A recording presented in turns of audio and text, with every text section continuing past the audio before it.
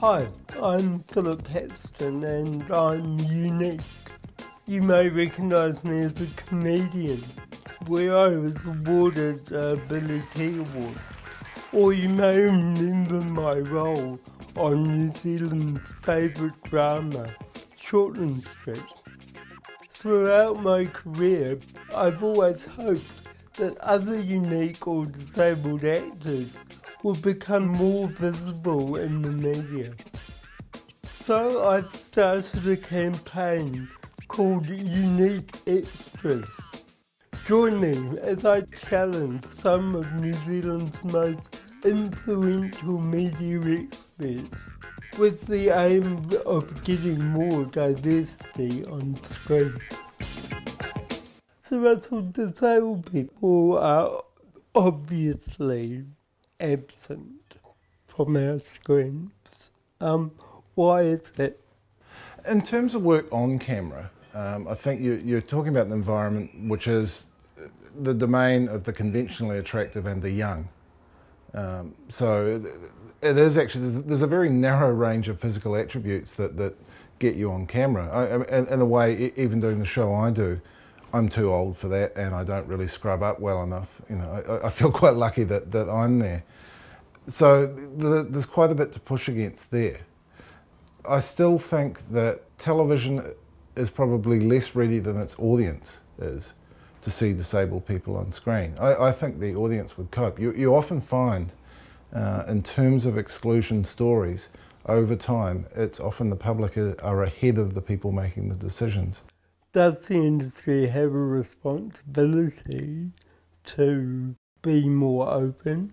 I think the industry does have a responsibility. Yeah, and there's a degree of their own interest in this as well. They want to reflect society. They want to reflect the population because that's who they're trying to reach. The advertising industry is really well set to do this, and the advertising industry places depictions of ordinary people on screen all the time. You know, most of the time when you're looking at ads, you're being encouraged to relate to them, you know, to treat them as someone like you. And there's an incredibly powerful message if some of the people in those ads aren't, you know, conventionally able-bodied. I think that's really important. So after talking with Russell, it's apparently there's a major attitude shift that needs to happen in the television industry. Russell's notion of diversity in advertising led me to seek out Q Wong, campaign expert at Borderless Productions. So Q, advertising, the industry is pretty demanding. What are advertisers looking for to sell their clients' products and services? I mean, I think advertisers are always briefed to achieve the greatest outcome for sales that their clients can achieve. So, you know, they're looking at selling products in their best light, and to do that they use talent that are sexy, beautiful, that meet the aspiration of what they believe their target market want to achieve. And as a result, you know, you end up with beautiful, young, sexy, half-naked bodies selling a bottle of Coca-Cola to us on a TV screen. And often that's the way advertising does go. In the last 10 years, you've seen more quirky characters like the Top Twins, Mike King, people like that, start to become currency with advertising. What changes that? Who changes it? I don't know what drives what first, but I think there's one thing that's happening is that viewers or the market are getting a little bit tired of being shown images over and over again that they can never achieve. And now we come to the point where we realise TV and advertising often doesn't reflect us. And so what will reflect us is a true demonstration of what society really is made up of. Up until maybe Amy Mullins got that gig with L'Oreal, Harris, I can't think of one disabled person that's been used to sell a product, particularly a mainstream product. Do you think we're ready for that? Absolutely. And I think the market is so cluttered and so busy that somebody like Amy Mullen's story and the fact that she has prosthetic legs and that she is a gorgeous person who has a disability is what's making L'Oreal stand out. And it's that unique factor that's L'Oreal's marketing, and as a result they've been very successful with. Okay, according to Eugene, there is hope. And when I think of other minority groups becoming more prevalent, the rise of Te Reo Māori springs to mind. Time to talk to ex-news anchor and head of programming at Māori Television, Carol Hirschfeld. I wanted to sort of start looking back, maybe 30 years ago. If you're a woman, if you're Māori, if you were Pacific or any other cultural group, you probably didn't get to read the news, you know, and yet now we have quite a diverse landscape of people. We do indeed, and you know, I like to think I was part of that changing environment. When I became a newsreader, Māori and Pacific Island people would frequently come up to me and say, "It's wonderful to see you reading the news, and it makes me believe that I can do anything. And what's really important to me, it makes my children believe that they can pursue whatever they want and actually achieve their goals." And I had no idea that symbolically being in the hot seat reading the news would have that effect. And I felt very proud to be part, as I say, of that changed landscape. How are we going to now tackle the disability thing? Because we don't see disabled people on screen. You have to be part of the conversation, and that means that you have to be in those roles where you're highly visible. It mightn't be easy to find those roles or create a niche where you are visible to mainstream New Zealand, but when you do, you become part of the fabric much more. And as I say, people look and see and believe all is possible, and that diversity is something that we need to embrace, and in fact we find strength in it. And the more we do this as a nation, the stronger our base is for the future.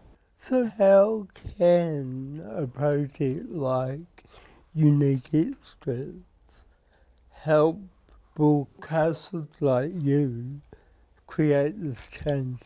What I think this particular project can do is put in front of those decision makers what's possible and what can be truly beneficial to all New Zealanders. Perhaps to create the change I want to see, I just need to get out there and put in the hard yards.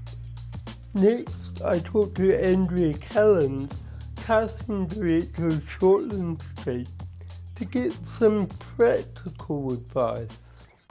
So, Andrew, what would be your advice to disabled people wanting to get into acting? Well, maybe some workshops, and you know, being an extra is kind of a little bit of a skill. You know, you still have to do the same thing every time they do a shot. So if you're in the background and there's two people there and they're supposed to be having a cup of tea and, you know, having a bit of a chat, then they've got to remember what they did, which hand they used for the cup, blah de blah. So, you know, just those sorts of things to understand the language that's used, you know, so that they understand take one, you know, back to number ones and all those sorts of things we just sort of take for granted. So, you know, maybe some workshops with them so that, and it's kind of like about not being too interesting. Yeah. Because the very nature of extras is that they are like wallpaper. They're like warm props. who just create the environment just as much as, you know, the props in the background. And so if they're too interesting, if our eyes are drawn to somebody, then the audience starts to think, oh, I bet they're going to do something with that person. I bet that person's going to come up later and they're going to, you know, come into the hospital, and you know, because that's the way we think. We think everybody has to be there for a reason. And so if something takes our attention, we're sort of preempting what the writers are going to do. So what we've got to do in order for this to work, you know, for both our sakes, is to kind of make it so normal that, you know, there's a couple of people there having a sign language conversation, there's, you know, there's a person sort of walking past with a stick, so we sort of deluge them with differently abled people, so that no longer becomes, oh, that's going to be part of the story. So how could we help you do that? We need all shapes and sizes to tell New Zealand stories, and you know, we have a lot of Māori now, we have a lot of Polynesian actors, and so you know, I think disabled people need to be represented as well. Andrea seems confident that people with disabilities can get roles if they're good enough. Long-time disabled TV personality Graham Sinclair has been pulling ratings as the host of Gone Fishing for 20 years. Surely he'll have some inspiring advice. So you be now the only real-life disabled person on New Zealand TV. Why do you think that is?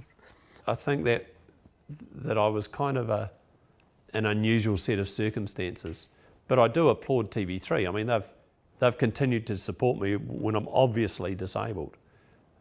Sure, it takes numbers to do it, but it also shows that people with disabilities can pull in a good audience.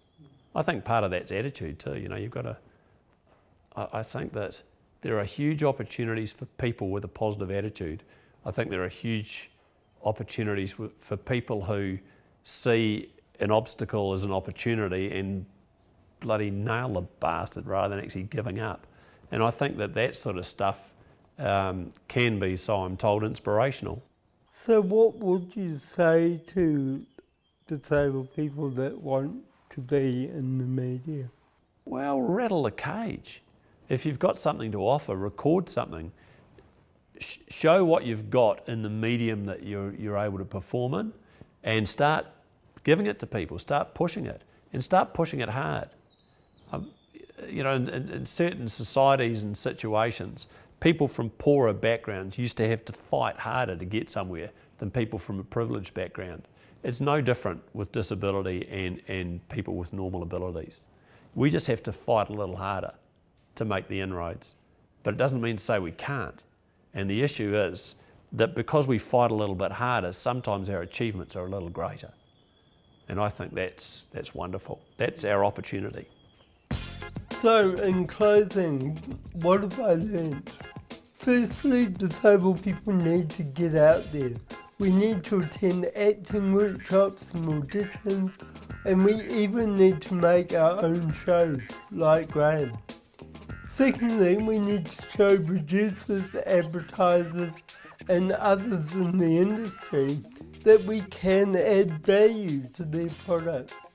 And finally, we need the industry to yearn for something new, to see disability as unique, interesting, and part of the diversity of our country. So let's do it. Let's transform our media industry by celebrating more diversity on screen.